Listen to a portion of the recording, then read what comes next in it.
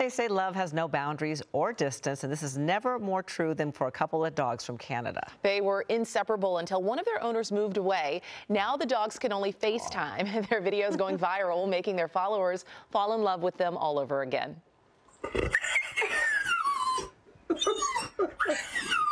I know. Aww. Sadie is a Husky German Shepherd mix, and Rollo is a Rottweiler German Shepherd mix. They met during the pandemic and haven't been apart until Rollo's owner relocated for a new job. The dogs FaceTime now every Thursday, and there is, as you heard, a lot of whining and howling. She's not much of a howler. She doesn't often throw her head back and howl the way that she does on FaceTime with Rollo.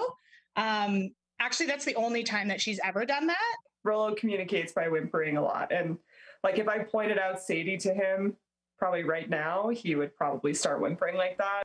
So cute. We tried that with our Zoom call, but all the dogs did was they just stared at each other or they fell asleep. A little whimper from Rollo maybe. And I think they're over all the attention perhaps. Rollo and Sadie hope to see each other soon for a happy reunion, but proof that long-distance love can survive. That's right. Hello, I'm Mark Brown. Get more great ABC7 content by clicking the subscribe button for our YouTube channel and download the ABC7 Los Angeles streaming app on Fire TV, Android TV, Apple TV, and Roku to watch on your TV.